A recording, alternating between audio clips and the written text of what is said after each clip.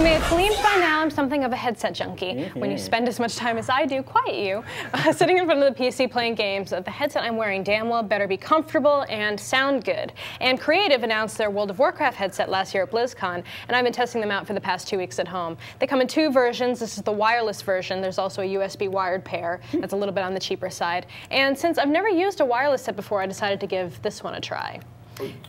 What? You got to show that they glow and they change They colors. do. They have these lovely little face plates on the side here. It's like being at SEMA and seeing some car that slowly changes colors. Well, you can change the settings. So you can have it be one single color, or you can have it rotate throughout all the colors.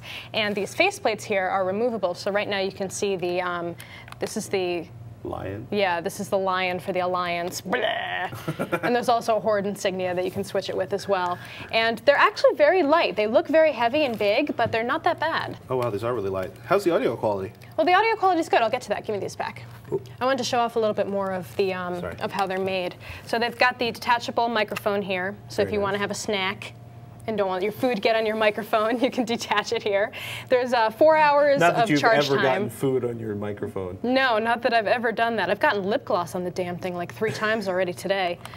But anyway, it is wireless, so it does use up battery power as you're playing. It takes 4 hours to fully charge, and then it plays for about 9 hours of solid play time. That's not too bad. Which isn't bad at all, actually. And you can also use them while they're charging over USB. Now, okay, that was my next big question. Yes, that was my first question. Because you're like, to them. she'll come in and be like, what'd you do? Somebody's 18 hours. You played what for how long?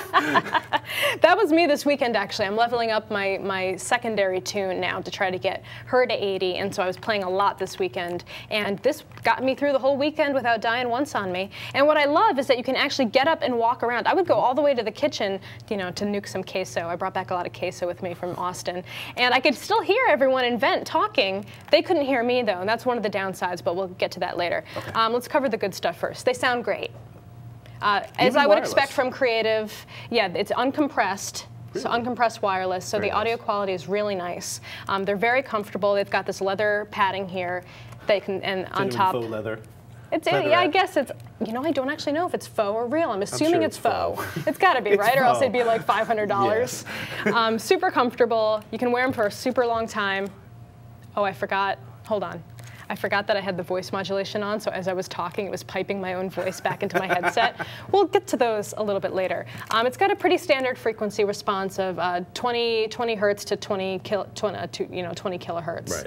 And the music range. The music range, right. You can get like the A40s that we reviewed a couple weeks ago have a bit of a wider frequency response, but those are mostly for console gaming anyway.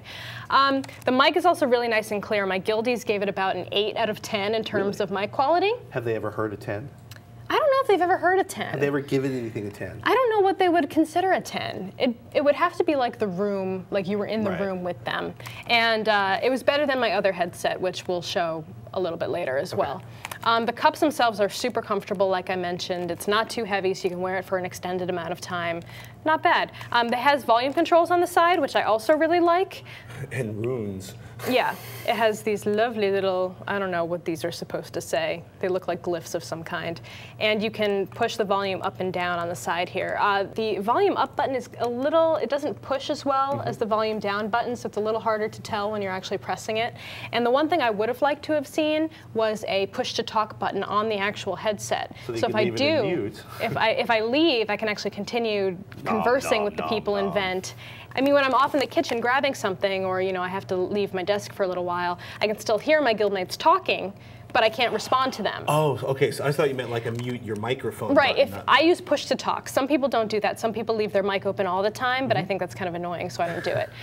So I would love a push to talk feature actually on the headset, or at least a programmable button that I could use that for. Assign that too. Yeah, and they're also super sound isolating. Like I can't hear anything when I'm wearing them. This is good. Yeah. So if I'm playing and if I have the volume even at a reasonable level, I can't hear anyone talking to me in the room. So it's super. That's nice. The voice effects part is really funny. This is one of my favorite features of it. It's like the least useful feature, probably, unless you're trying to actually mask your voice. This is like the 90-second attempt to do something people enjoy with EAX. Right. Let's see. I'll take the mic off, and hopefully you'll be able to hear it if I put it like this. So right now, can you hear it? Right now I'm talking as Mal'Ganis. He's in the game.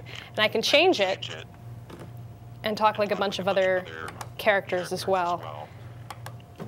From the drop-down menu, I can be a children's weak orphan, and then I sound like this, and I'm really high-pitched, and that's a little ridiculous.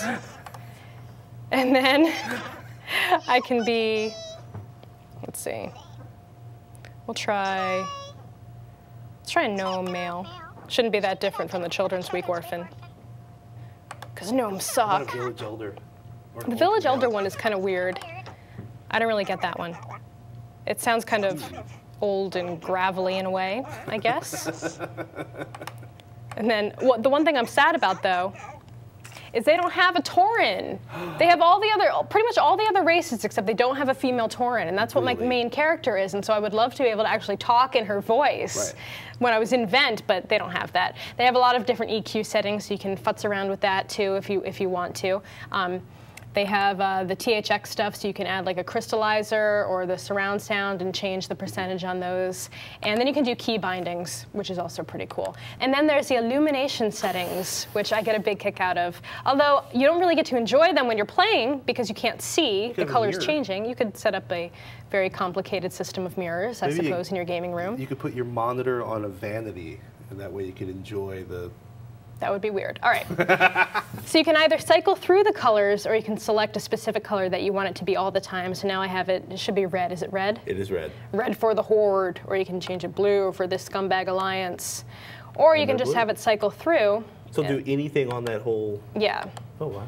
And it should, it's set to 1 minute, but it probably will take a little while for it to, is it going fast? Is it changing? No, it's changing quite nicely. Oh, good. That's nice. It's like watching Christmas tree lights. Yeah. So it's got some fun features. I mean, it is the World of Warcraft branded headset, so it's going to do some fun stuff. But there are some downsides. Like I mentioned, I wish there was a push-to-talk button on the actual headset. That would be super nice. Every so often, I hear like a little pop sound. And I don't know if it has to do with the wireless or, you know, they say there's no compression, so I don't think it's anything like that.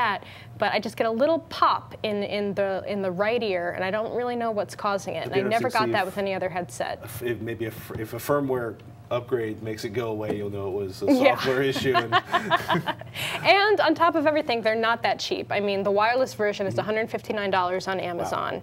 So they're up there in terms of PC headsets. They change colors. They change colors, though, right. The wired version is going to run you a little less at about $119. And then you can compare them to the headset I was using before that, also from Creative, the Creative Fatality. There is cat hair all over these velvet ear pads. I am so sorry. That is disgusting. But to any extent, my cats play WoW when I'm gone. I can't stop them. They get the fur everywhere. Your cat hair on me, my cat will eat my socks. And you can tell the weight differential isn't that much. That's actually kind of surprising. And the fatalities held up for you. Yeah. You're also, because I heard a bunch of people, a couple friends who had bought these and they kind of disintegrated on them. Of course, they're also probably not as careful with their toys as you are. I'm very careful with these, actually. I keep them usually out of reach of all small animals and things that would want to destroy them. These tend to heat up a little bit for me, too. I don't know if it's the velvet difference between the faux leather, but these get really hot on my head after a little while. But the one thing I do like better about the Fatality headset is the microphone is much bendier. Right. And so if I do want to sit there and have a snack and still be able to talk in between bites, I can just move it out of the way. This one is not quite so limber. It kind of moves, but it's not. It doesn't really stay in position. And these are great. And so it's probably more food resistant. That's true. Good point. Easier to clean, get lip gloss and lipstick off of them. But these are only about $50. Okay. So the bottom line is that if you want a really nice pair of headphones that are going to last you a long time and have some cool branded World of Warcraft features. If you're a World of Warcraft enthusiast. If you're a World of Warcraft enthusiast, or just a PC gamer in general that wants to have a nice, creative set with SoundBlaster, these are great.